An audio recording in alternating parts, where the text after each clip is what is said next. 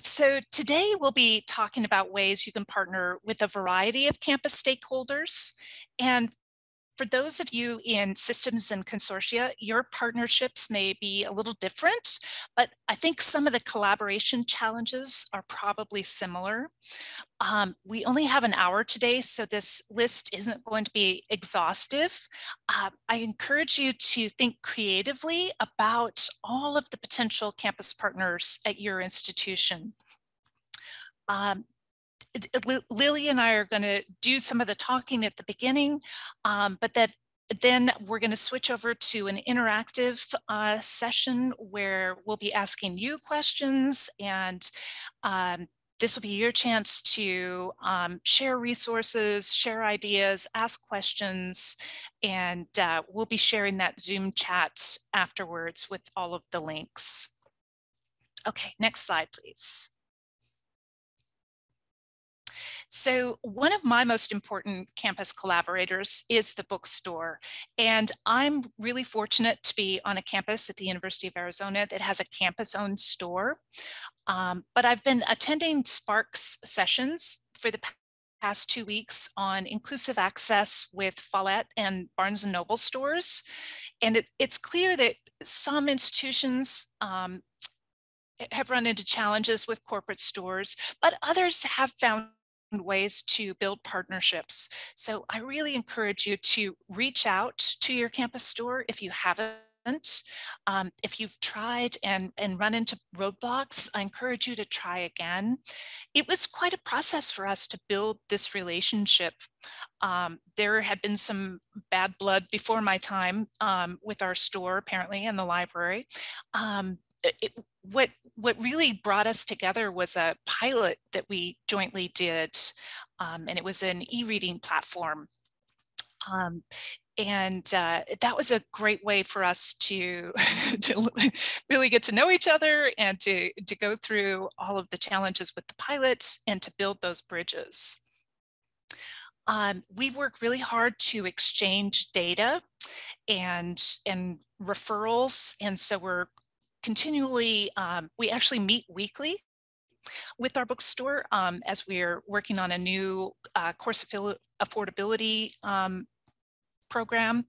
And yeah, that we're continually sharing lists of required textbooks and which ebooks the library can provide, sending emails back and forth.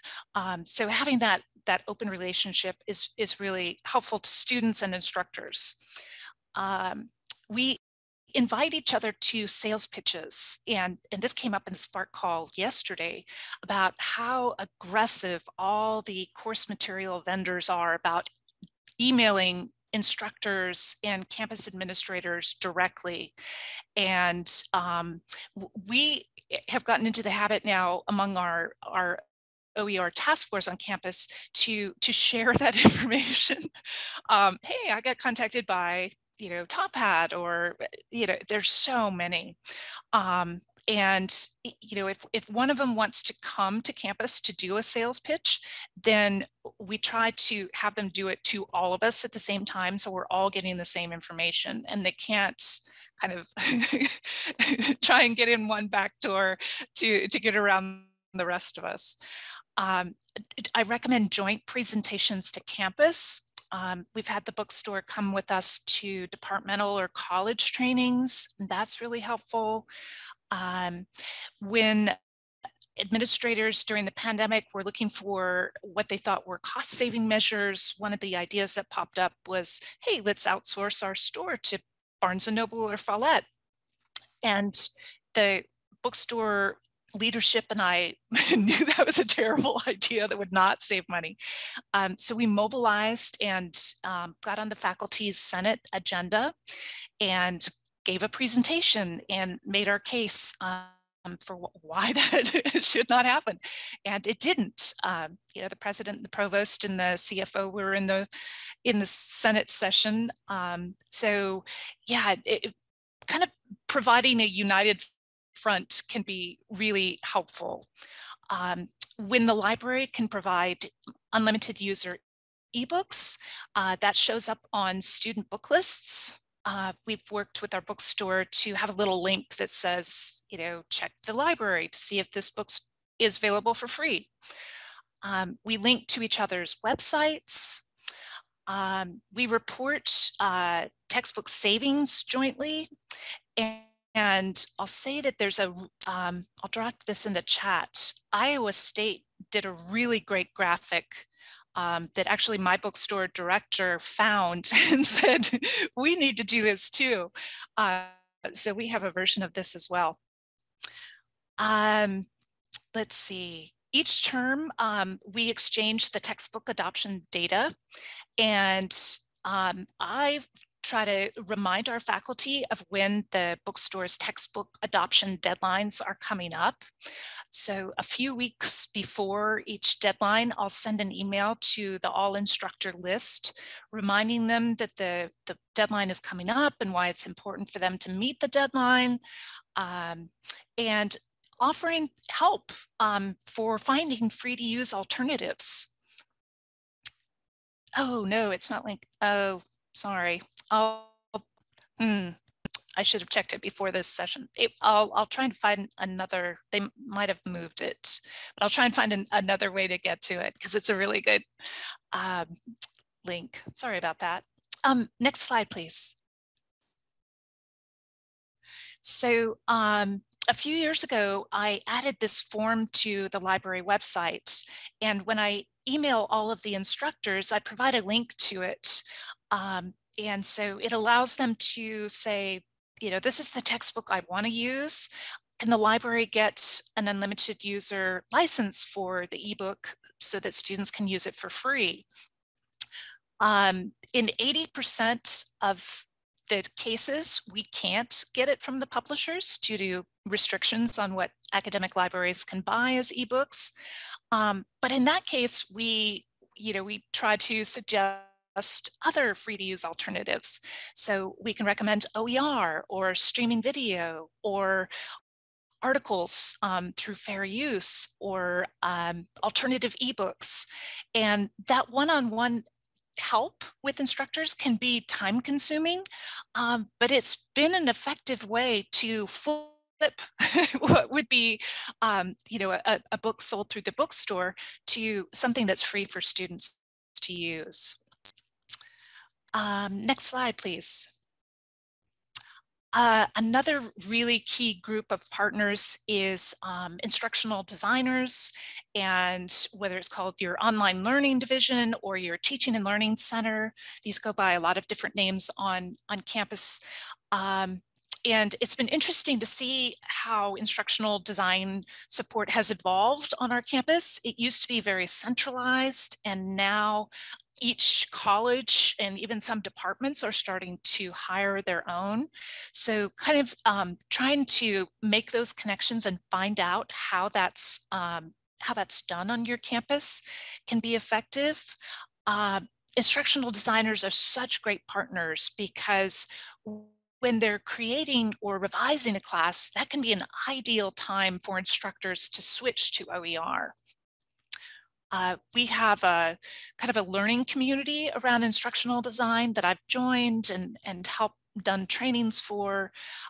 So getting linked in with that group has been awesome. I offered to do a LibGuide for them, and we've also done trainings on OER and copyright and Creative Commons licenses.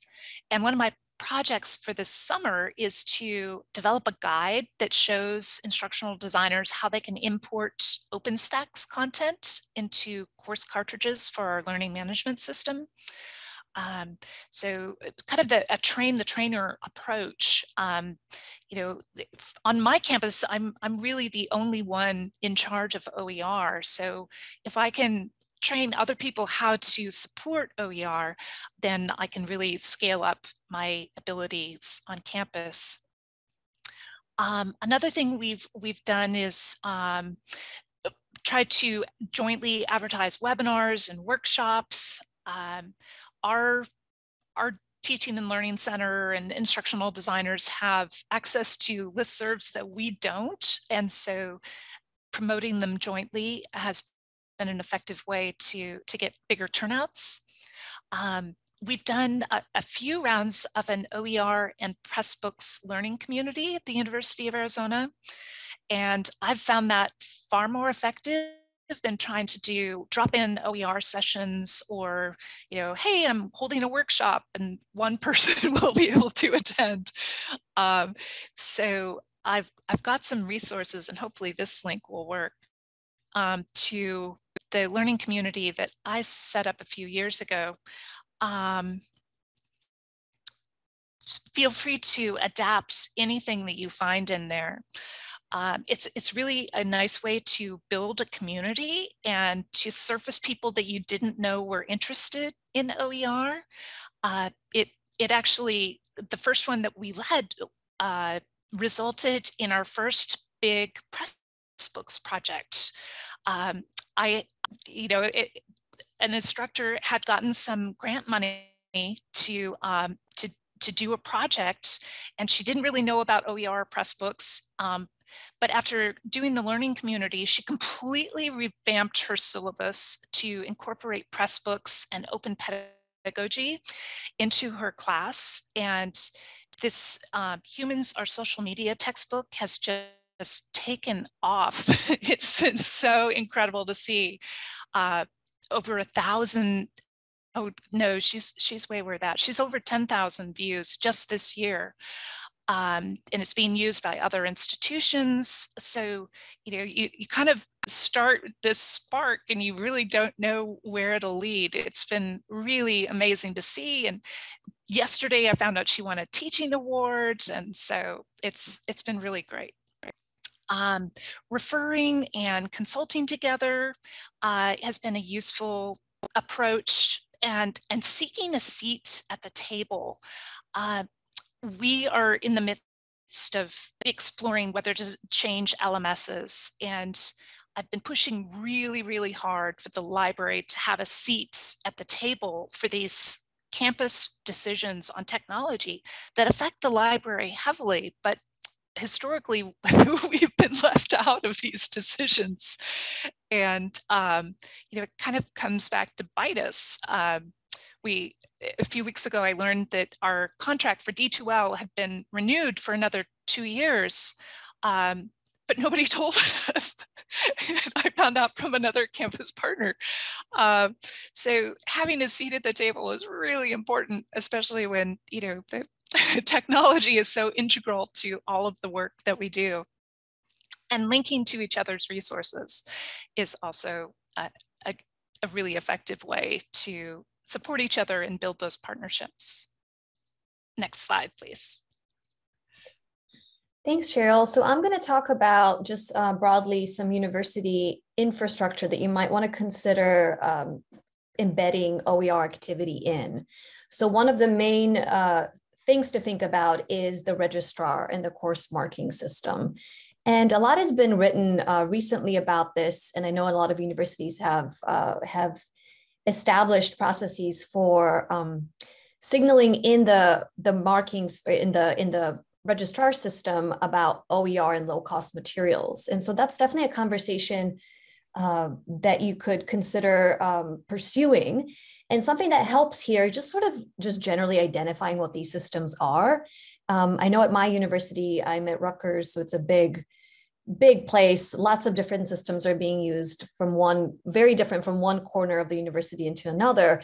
And so just kind of having an inventory of what are these common university-wide systems that sort of define the experience of students and faculty. And so once you get a handle of that, then you can have a better understanding of how you might be able to insert OER in them. So for in terms of marking systems, and we've linked us into the slide, a really nice extensive text on that you will have access to after the presentation. But it is really important to kind of figure out your approach, right? Because there's many different ways of doing this. So you might want to, for example, identify just a course that's using primarily open educational resources, or you might want to be more broadly talking about affordability, or you might be doing both, right? So As we know in our conversations with faculty, we often blur the lines between OER and affordable. So you just really have to establish that for your institution, and you want to define what is a low cost material. I'm not sure that there's been a very good definition of that, and it's a tricky one to think about. But those are the kinds of questions that you might want to consider. And then in terms of advocacy, I mean, I found in this particular case, students are really important. So getting students on board to say, hey, you know what, I do think that we should have an idea from just the registrar and the course markings page about how much a course is going to cost, right? So that has to do with empowering the students to understand their role as consumers. And so it's important to get the students engaged with this issue and on board with it. And then think about from the faculty perspective, does everybody participate in this? There might be some issues in certain departments. Like, for example, I encountered a situation where it was a popular course that had multiple sections and they were taught by multiple different instructors. And in one case, several of them were okay with the idea of having OER or affordability marked in the registration system. And then a couple of them were like, well, maybe I'm not okay with it. And it kind of feels like we're competing if we do that, right? Because the students are going to gravitate towards the course that is lower cost. So it's a kind of a tricky internal department situation that you're going to have to figure out how you want to deal with. And maybe you want to have a model where people can opt in and out of that type of course markings. And then the other one that's obvious is, of course, the end of the semester survey. I'm assuming most institutions do that. By default, every student gets a link to that. It was a pretty low stakes for us to have a question there about just textbook affordability, and also just perception of the course materials. So that's something you could think about as well.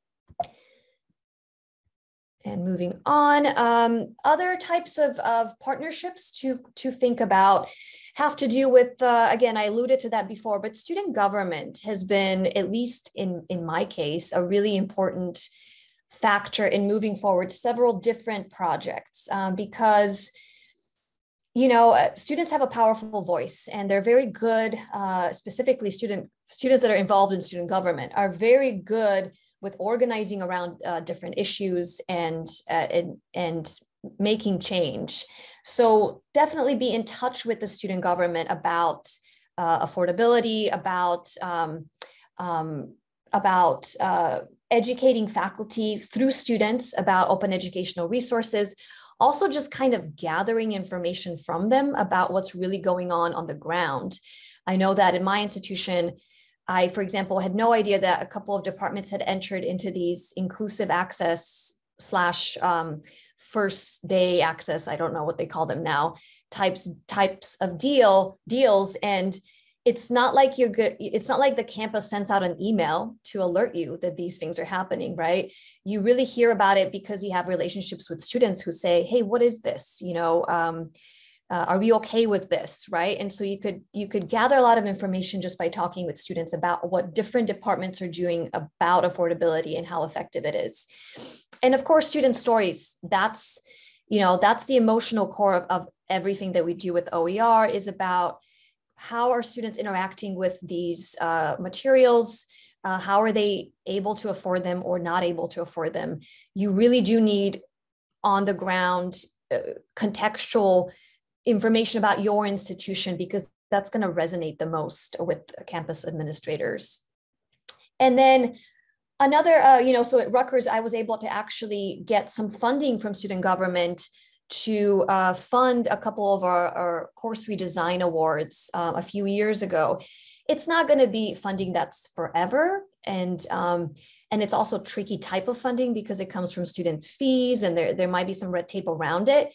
But it's really not about the money. It's about the collaboration with the students and having them feel ownership over this effort of promoting affordability and open educational resources. Now, a big caveat here to point out is the fact that with student government, it's the turnaround is pretty crazy, right? So every year, pretty much you're dealing with a different set of students, and you have to start these conversations completely fresh, which can be overwhelming. It might mean that you have some collaborations that last for a few years and then drop off. And then you just have to kind of remind yourself about the importance of working with student government and restart again.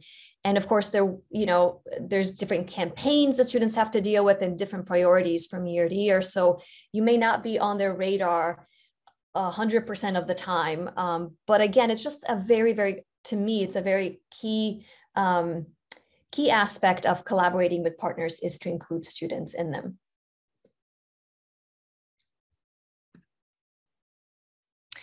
And now I'm going to talk about faculty governance and promotion and tenure criteria. And there's some groups that have been doing some awesome work around this. So we've got some resources to share. Let's see, I'll drop those in the chat. Doers has done some amazing work, and so has Iowa in terms of creating resources to help make the case for OER in promotion and tenure. And we've had faculty say, I really can't afford to spend time and money and effort working on OER if it doesn't count toward tenure and promotion. So there's advice on how to make the case and some good resources there. As far as faculty governance, I've found that a really good way at a large campus like mine to build relationships with administrators and influential faculty. Normally, as a librarian, I would not ever interact with our president and provost, but being now a member of the Senate Executive Committee, I get access to our provost on a regular basis and can pitch ideas and keep kind of making the case for course material affordability and why that fits in with our other concerns about student basic needs. We have the opportunity to shape policies related to textbook affordability and open access. So I'm now co-chair of the Student Affairs Policy Committee, and the committee a few years ago revamped our textbook policies to sort of close some loopholes that faculty were using to be pretty predatory about students and textbooks. So we tried to tighten those loopholes so that students couldn't be taken advantage of. This related to an instructor, for example, who was posting free resources on their website and then selling them to students. And word has it, they made 6 figures before they were caught and shut down. So, with that kind of activity, we do not want to see students taken advantage of. So joining key committees like Student Basic Needs Task Force, if your campus has one of those, or anything related to student success, that can be a really efficient way to build those partnerships and really work for students' best interests. One of the things that we're currently working on with our administrators is being able to lock down parts of the nav bar in our learning management system. We have a library tools tab there that links to all kinds of library resources, including our ebooks that we provide for free to students, but instructors can delete it. We have an entire college that deleted it. So because we've built these relationships with the administrators, we've been able to approach them and say, hey, can we lock that down? And now we're in talks with central IT and all of that to make that happen. So if we didn't have those relationships, these things wouldn't be possible. And our dean is currently working, leading a task force to incorporate open access and OER into promotion and tenure guidelines. The University of British Columbia has a good example. I'll drop theirs into the chat of how this can be done. And next slide, please. Disability resources are another great partner, sometimes overlooked in OER and course material affordability efforts. But there's a lot of ways that we can help each other, and it's so critical to make sure that OER are accessible to students. So we can exchange resources. They have employees who can check some of our platforms and tools for accessibility. We've done joint trainings and exchanged information on things like lawsuits and best practices. I've been involved in trainings where they're implementing a new accessibility tool, and we're trying to figure out how that affects library resources. And then linking to each other's web resources as well. Next slide, please.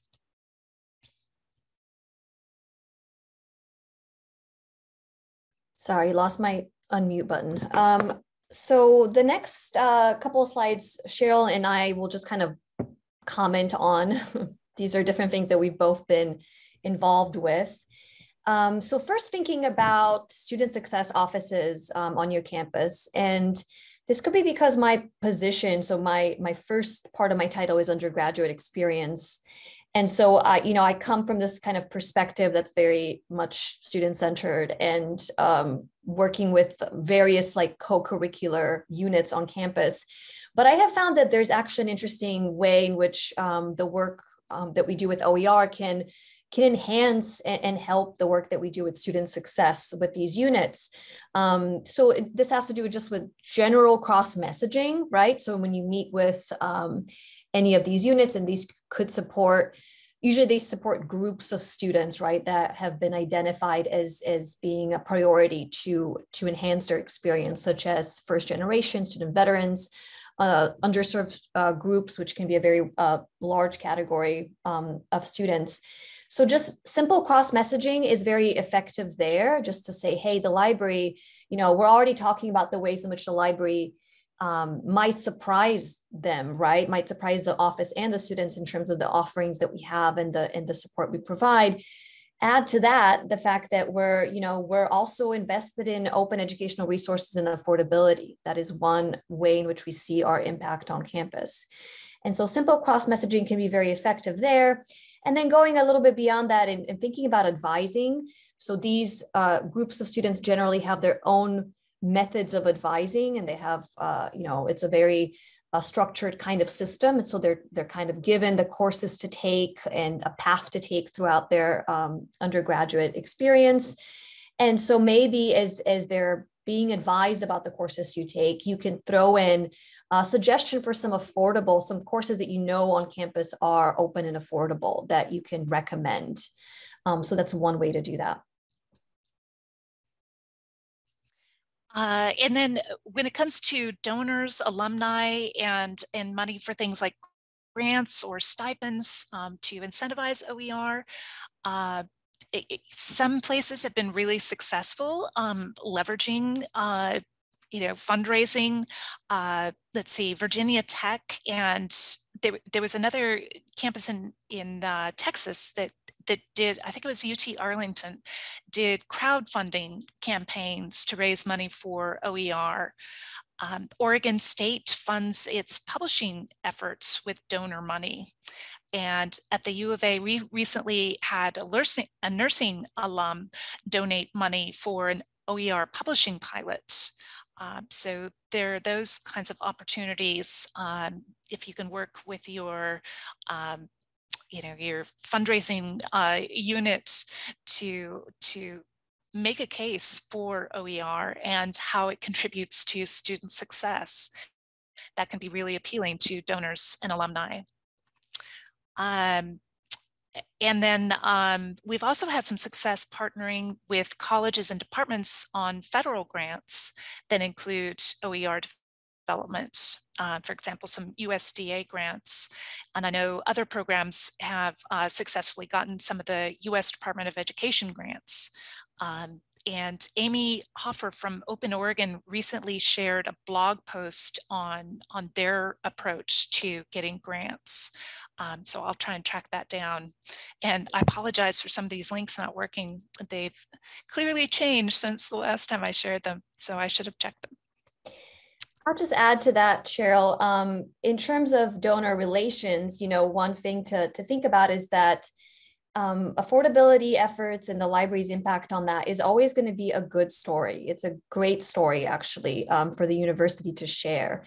And so when these donors come to the university, what they want to do often is contribute to happy, good stories, right? And so making sure that you work with open educational resources is there as an option, as a menu option for them. It can lead to some good things. I know that at my institution, I was able to use that approach to fund a couple of our course redesigns again, which, some alumni just wanted to fund like a course redesign in biology. And so they gave us some funding, limited funding for that.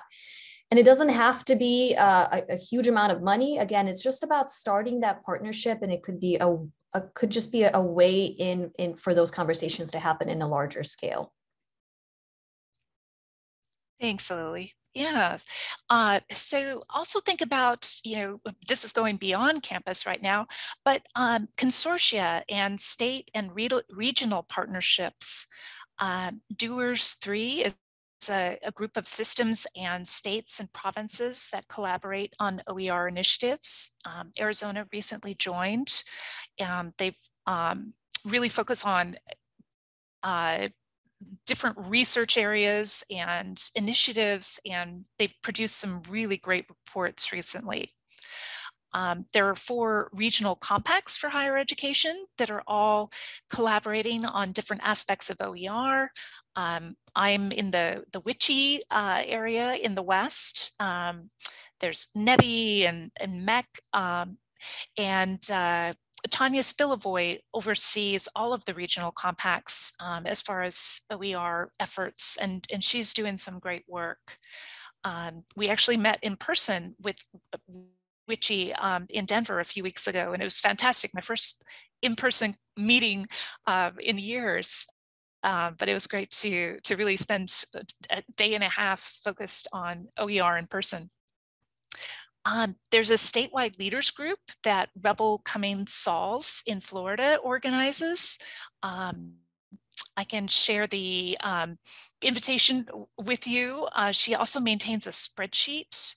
Now, I hope this link works, man. I'm like, for whatever on links, but in case you're looking for other leaders in your state to connect with, she maintains this spreadsheet. And I really encourage learning from other states. I mentioned Open Oregon, they're doing fantastic things. California, Colorado, New York, all of these have been super successful at getting state funding and doing state initiatives. Yeah, in the chat, here in New Jersey, there's, I'm not sure how to pronounce that, Vale, Waldo, and sometimes NEBI. So good. Some of you are plugged into these wider efforts that can be a good add-on to our campus partnerships. And just the more that we can work together, the more we can do. So next slide, please. Okay, now it's your turn, and I'll turn this over to Lily to explain this next part. All right, so we're hoping to use our time today to hear from you as well, because as Cheryl said in the beginning, this is not an exhaustive list of partnerships. By definition, partnerships can be very specific to your institution, and there's also so much more that could be done just in general that we want to hear about the things that you're thinking about. So we're just asking you to simply kind of think about the questions we're going to ask, and then type into the chat any ideas that you've had, either your own experiences or just like thoughts you've had, or any challenges, any opportunities, anything that you want to share with us. And then at the end, we're actually going to just download the chat and be able to share it out widely so that all of those resources And the links, which we'll fix, will be available